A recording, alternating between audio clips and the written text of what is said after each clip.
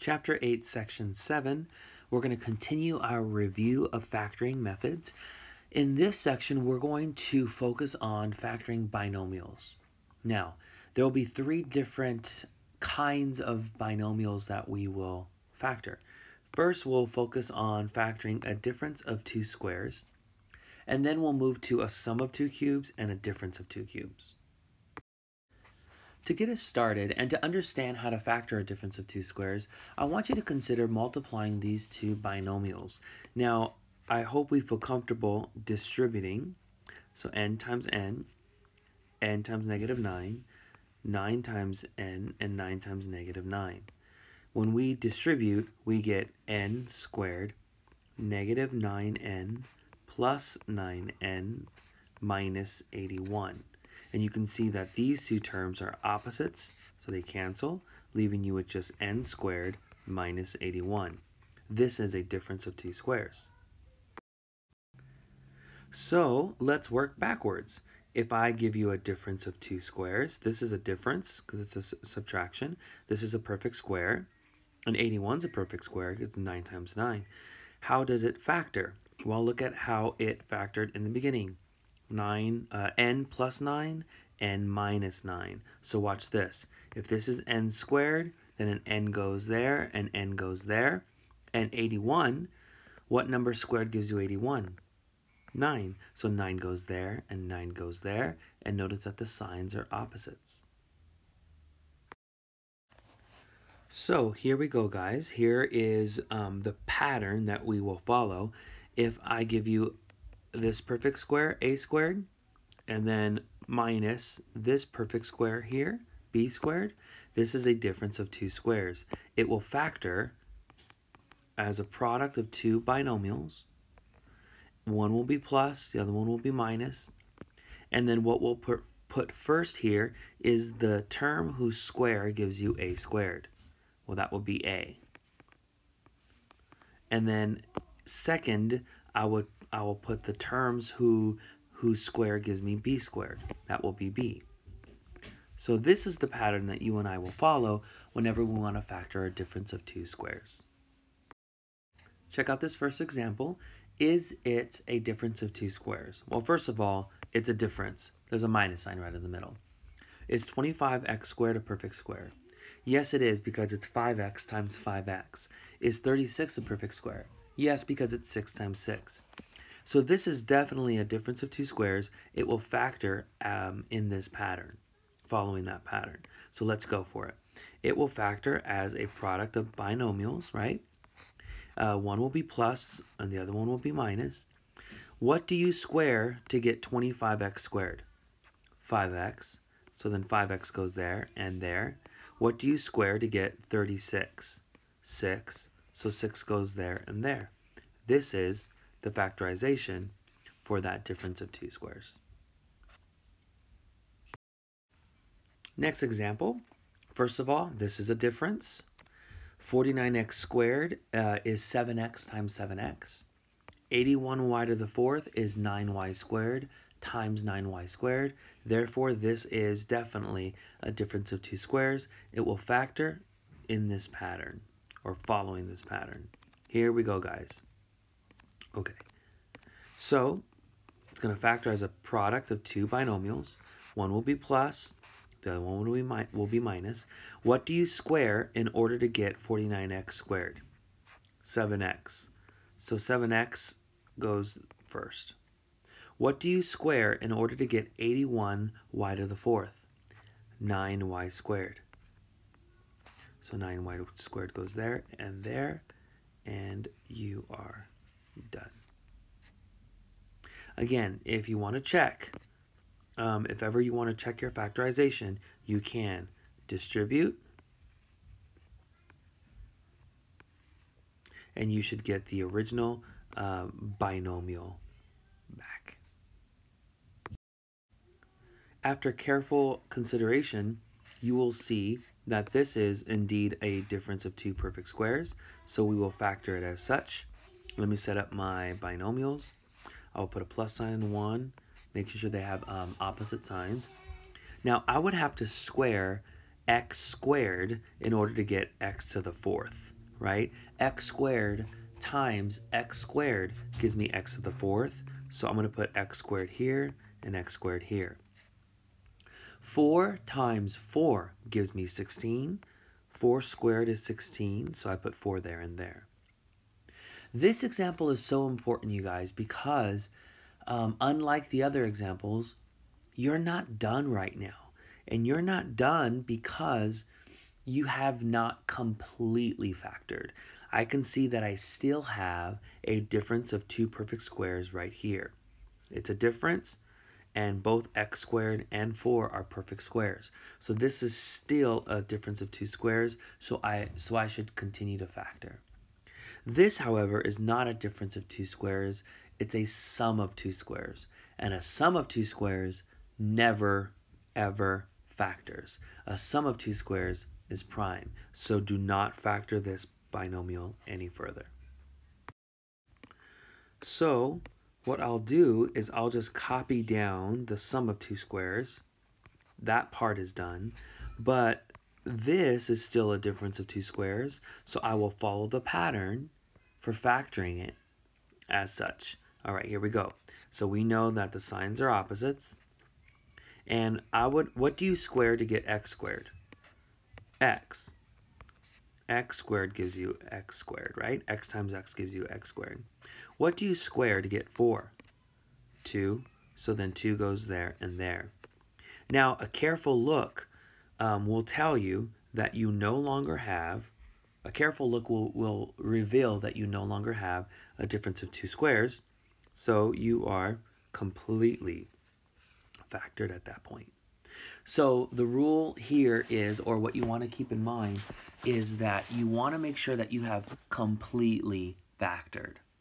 So once you factor once or even twice, check out each factor in the factorization and ask yourself, can that factor be factored further? Okay. Now check out this example, number 5. It says 5x to the 4th power minus 405. Now when you first look at this, you see, oh, I have a binomial. So immediately I think, oh, it's a difference. But is it a difference of 2 squares? Well, not the way it's written right now, because 405 is not a perfect square. Neither is 5, by the way. But you know what? The first step of any factoring problem is the GCF. So let's actually first factor out the GCF. Maybe after we factor out the GCF, then we'll have something that looks like a difference of 2 squares. Maybe we'll have something that factors, all right? So the GCF here is 5, right? 5 goes into the first term and the second term. When you factor out 5 from each term, you get x to the 4th power minus 81, right? 5 goes into 40 80 times. 5 goes into 48 times. 5 goes into itself once. All right, now that you factored out the GCF, notice, oh, now this is a difference of 2 squares. So now I can factor this in here as a difference of 2 squares. What do I do with the 5? Just bring it along with you. Goes for a free ride, if you will. All right, here we go. Set of binomials, opposite signs. What do you square in order to get x to the 4th? If you said x squared, you're correct. What do you square to get 81? If you said 9, you're correct. Now, you have factored once right here when you factored out the 5. You have factored twice now when you factored it as a difference of 2 squares. Are you done? Well, this is a sum of 2 squares, so that doesn't go anywhere. That doesn't factor at all. But this is a difference of 2 squares, so this binomial factors further. So I'm actually going to have a third step of factoring here. So let's keep going. Copy down the 5. Copy down the sum of 2 squares. But the difference of 2 squares, if I can fit it in here, factors further. So opposite signs. And then what do you square to get x squared? If you said x, you're correct. And then you would have to square 3 in order to get 9. Now, if you take a careful look at every single factor, you will see that you no longer have a difference of 2 squares anywhere in the factorization. So now you're done. So please don't forget what you learned in the previous lesson, which is factoring out the GCF should always be done first. All right, so what we're going to do now is shift our attention to factoring a sum of 2 cubes and factoring a difference of 2 cubes. To lay down the foundation for that pattern, I want us to first consider multiplying these two polynomials. The first polynomial, the first factor, is a binomial. The second factor is a trinomial. All right, so to multiply, we will distribute a times a squared, a times negative 2a, a times 4. I'm going to go ahead and write down right now what I get. A times a squared is a cubed. A times negative 2a is negative 2a squared. A times 4 is positive 4a.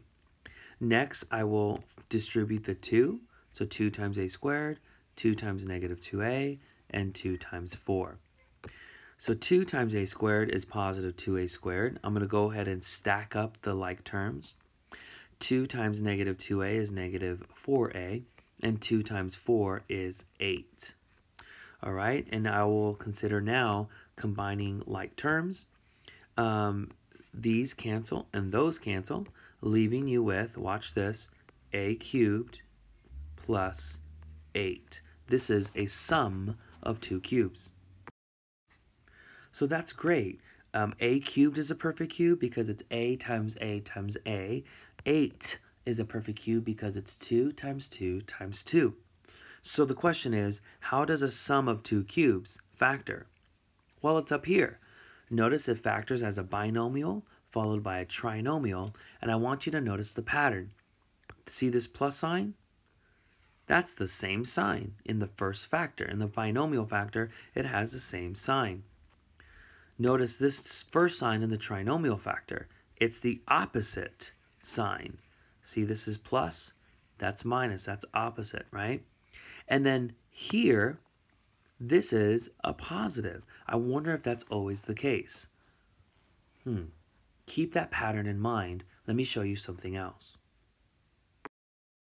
All right, one more time, I want you to consider multiplying these two factors, okay? Again, notice that it's a binomial followed by a trinomial, right? Okay, so let's distribute. P times p squared is p cubed. P times 3p is 3p squared. And p times 9 is 9p. Now distributing the negative 3, right, gives me negative 3p squared. It gives me negative 9p, and it gives me negative 27. Notice that these terms are opposite, and so you're left with p cubed minus 27. This is a difference of 2 perfect cubes. This is a difference. P cubed is a perfect cube because it's p cubed. It's p times p times p. 27 is a perfect cube because it's 3 cubed. It's 3 times 3 times 3. So the question is, how does it factor? Well, it's up here. It was already factored in the beginning. Notice the pattern. It's the same pattern as what I just finished showing you. It's a binomial followed by a trinomial. Notice the signs. Minus, minus. So it's the same sign. The next sign is the opposite sign. And then this last term is positive. In the previous example, I showed you that the last term was positive as well. So it seems like the last term is always positive. All right, everybody, here's the pattern. So I have a sum of 2 cubes first, okay?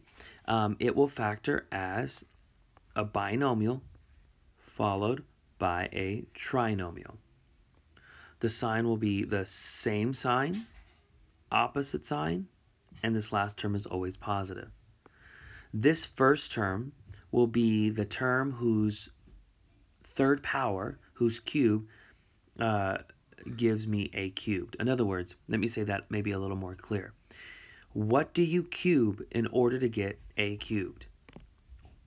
A. So this is going to be A. Okay. I can get that. All right, there we go. And then the next term is, what do you cube in order to get b cubed? B. If you cube a, you get a cubed. If you cube b, you get b cubed. Now this first term will be the square of a, so a squared. This middle term will be the product of these two terms. A times b is ab. And then the last term will be the square of your second term here in the binomial factor. So b squared. This is the pattern that you want to follow when you are factoring a sum of two cubes. Now, what about a difference of two cubes? Well, it's the same exact pattern. The only thing that's different are the signs. I would invite you here to pause the video and try to factor a cubed minus b cubed as a difference of two cubes, following this pattern. All right, so I hope you did that, and I hope you factored it as a minus b times a squared plus ab plus b squared. All right, so this is the pattern that we're going to follow for factoring either a sum of two cubes or a difference of two cubes. All right, everybody, this is a sum, right? Well, let me actually go back a little bit. This is a binomial. It's two terms, right? So I see a sum here. So the only way this binomial will factor, this sum will factor, is if this happens to be a sum of two cubes. All right? Because remember, a sum of two squares does not factor. So the only way this is going to factor is if it turns out to be a sum of two cubes. Let's check it out. It's definitely a sum. X cubed is a perfect cube, and then 125 is also a perfect cube. It's 5 times 5 times 5. So then I can factor this as a sum of two cubes, and this is how it will factor. This is the pattern. So let's go for it right now, shall we? All right, here we go. First of all, the first factor will be a binomial. The next one will be a trinomial. I will have the same sign, opposite sign, and then always positive. Some people use this acronym called SOAP. Here, let me show it to you now.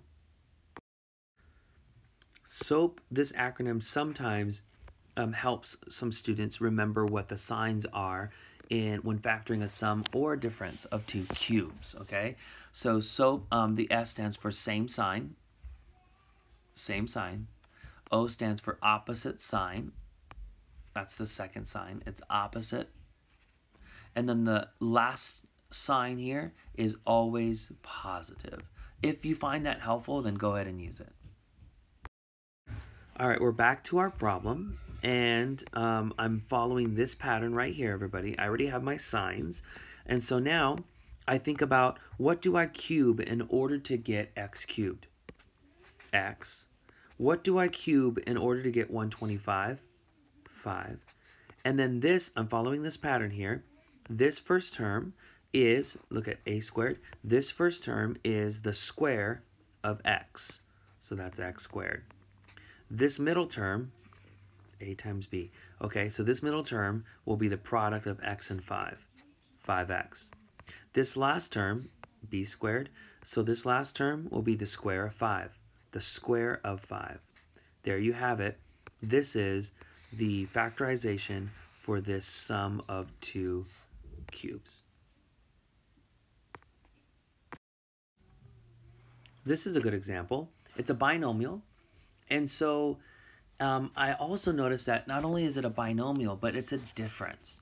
So your only option, or your only possibility of this factoring is if this is either a difference of two perfect squares or a difference of two cubes. Now I can tell right away that this is not a difference of two squares because x cubed is not a perfect square. Neither is 27, all right? So the only way that this will factor is if it's a difference of two perfect cubes. And it is a difference of two cubes, and I'll walk you through that right now. All right, it's a difference of two cubes. I will follow the pattern for factoring a difference of two perfect cubes. All right, everybody, it's right here. Here we go.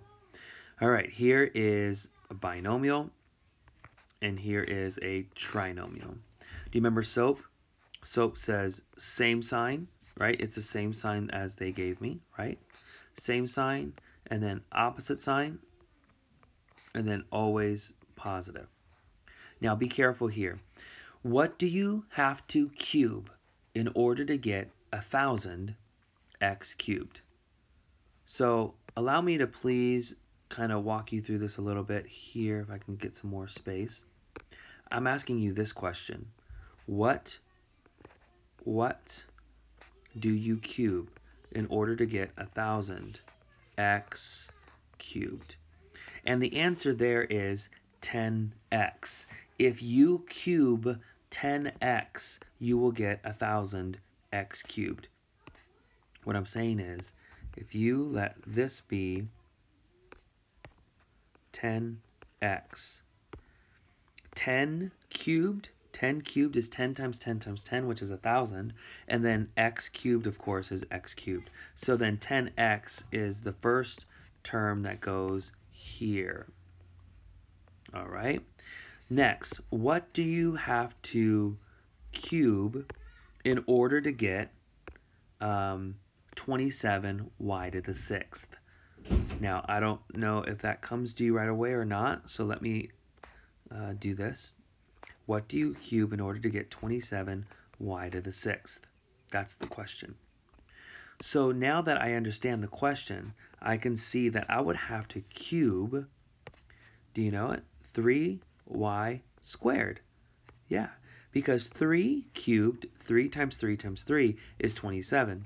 Y squared cubed, you would multiply these two powers by the power rule for exponents. 2 times 3 is 6. So this is definitely the term that you would have to cube in order to get 27y to the 6th.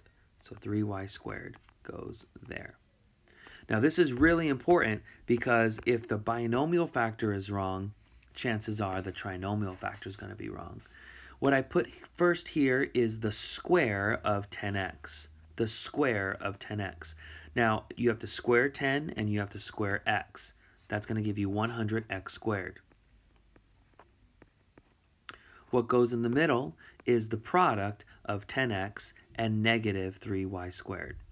10x, or actually not negative, excuse me, I already determined that the middle term is going to be positive, right, by SOAP. So just focus on 10x and 3y squared. Multiply them together and you get 30xy squared. The last term is the square of 3y squared. Be careful, square 3 and square y squared. That will give you 9y to the 4th power. And this is the complete factorization for this difference of two cubes. Here's our last example. 9n to the 6th power plus 9,000n cubed. What I would invite you to do is to pause this video now, pause the lesson, and give this a shot. And I want to give you a hint. I kind of want to point you in the right direction. Please don't forget that factoring out the GCF is always the first step. All right, go ahead and pause the lesson here and give this a shot.